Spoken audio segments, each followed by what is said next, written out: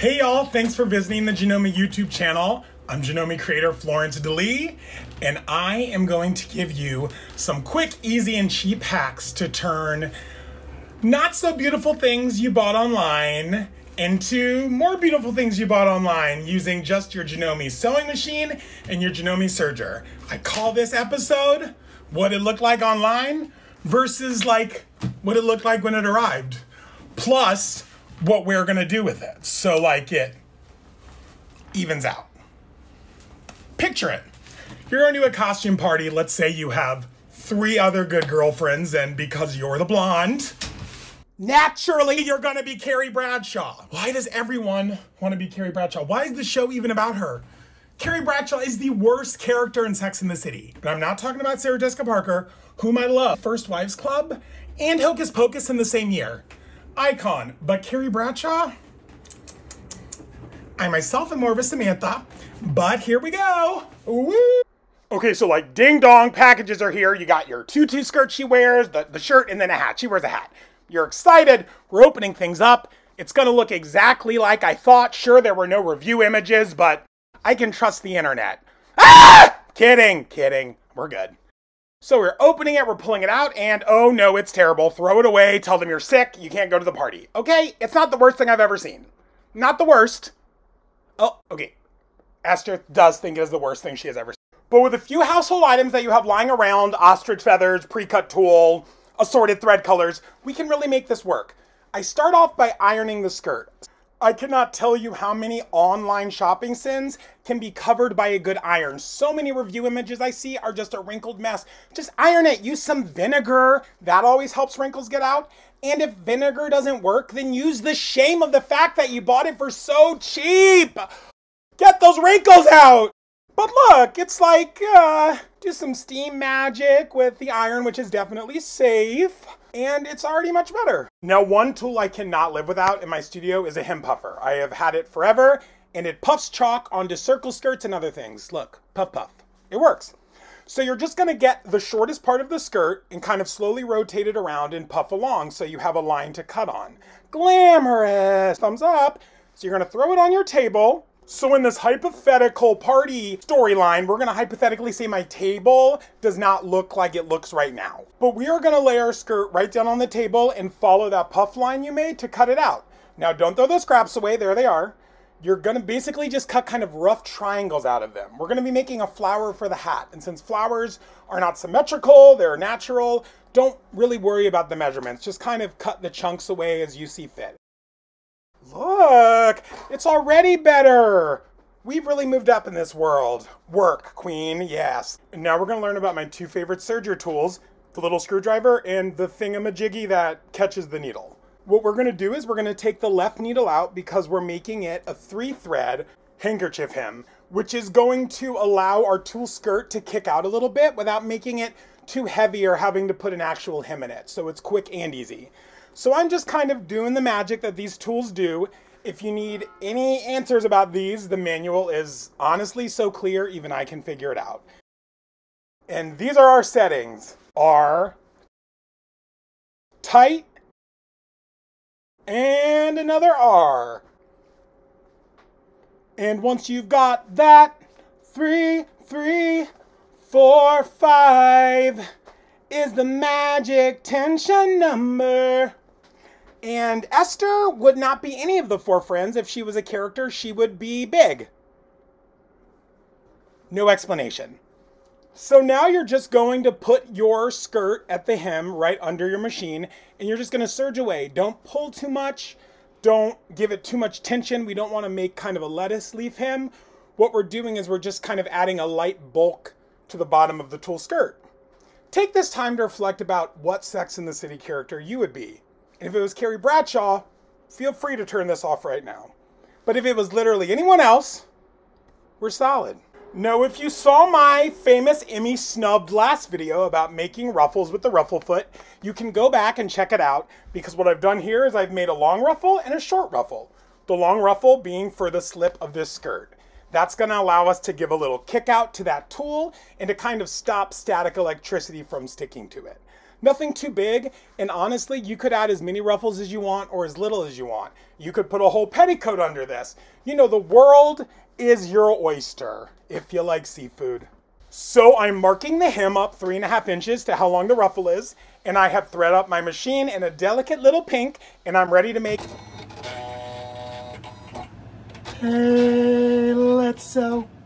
There may be no better friend to have in a sticky situation than a Janome walking foot, which actually also comes with the machine. So these are the settings we're gonna do. It's a zigzag. I'll be honest, sometimes depending on my mood is what I set the zigzag as. Something that looks like it has a certain je ne sais quoi.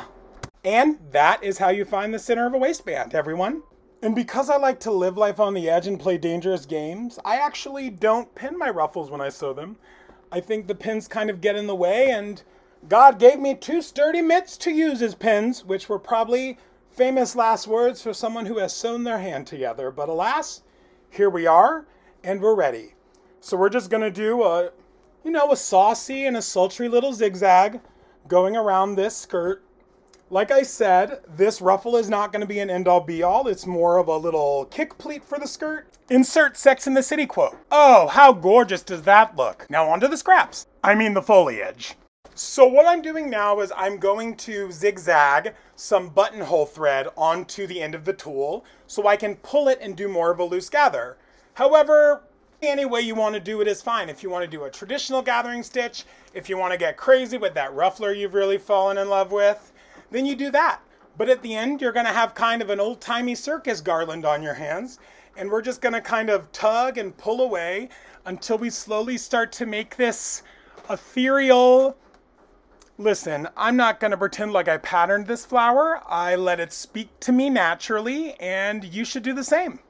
Take everything with a grain of salt. I bet Carrie Bradshaw would. So now I'm going to disassemble this hat. And when I tell you, look at this, the strongest glue job I have ever seen on something. I thought I was going to throw hands with this fascinator, y'all. But, yes, nailed it.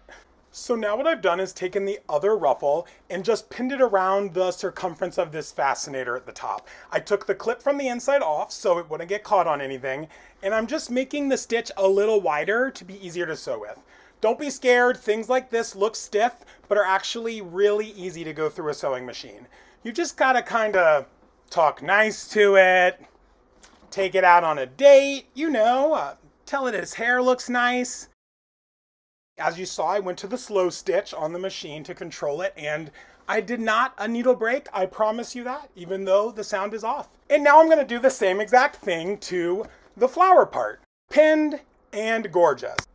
So now that I have that sewn together, I'm gonna use my gay superpowers to kind of maneuver the petals in this hat to cover the center of the hat.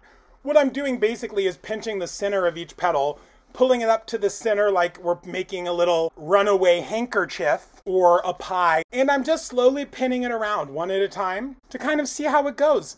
If that's not what you're feeling, then you make a rose, you make a pansy, you do whatever your heart desires.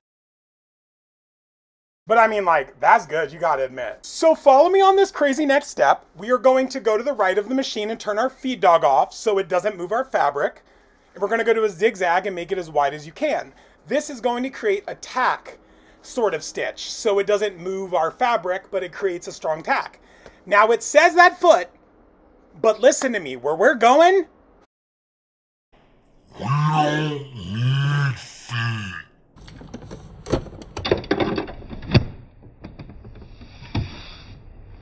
Okay, it got weird, but we're back on track. So now you're gonna place a tack stitch wherever you put a pin. You're just gonna make sure that the pressure is down so you have tension, and you're just gonna slowly press on the foot so it goes left to right 5 or 6 times. A strong tack, and then you just cut it. Bam, it's sewn, it's beautiful. Take those pins out and shake, shake, shake it for good measure, because it's just what you do. Now we could be done, or we could get real gay. Yeah, you guessed it. That ostrich is going on the hat. And at this point, your sewing machine has earned a day off or maybe a long weekend. Because you're going to tack this ostrich in 2 places like you did to that flower. Just nice and careful. It looks more dangerous in this image than it actually is, but it actually looks like I'm sewing Pepe the Shrimp from the Muppets. But, that's a look too. And because we'd hate for it to be too much, the hat is done. Yes, queen! Come on now! As the kid would say, lit. Okay, so last but not least is the shirt. We're gonna keep it simple because we got so much going on. I'm gonna use a color that kind of matches the ostrich, and we're definitely gonna put the feed dog back on. And we are gonna use the embroidery of this machine. I am a sucker for embroidery. I picked a bow because it's a bow, which always wins. And I just go on about a medium speed to make sure that everything is nice and nimble, especially since we're doing it on a jersey. We want to make sure nothing is stretching or warping. But kind of going with the flow, the F-foot that you use has that amazing red arrow, so you basically don't even have to think. You can just sit there and match the stitch line to that, and like, away you go. Seriously, no matter how old I get, embroidery is the most magical thing. And it really makes a house a home. So we're just gonna chop.